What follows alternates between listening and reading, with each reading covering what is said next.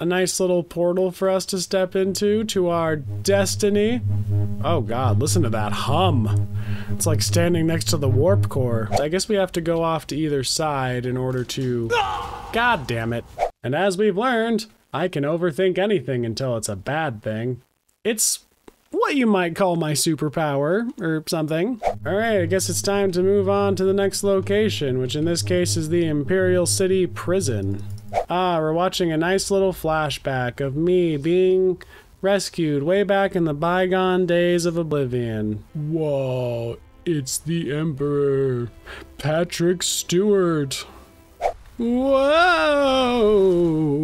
Don't break the silence of Cold Harbor. A strong box with the key to the tower, good, and the right eye of Cold Harbor.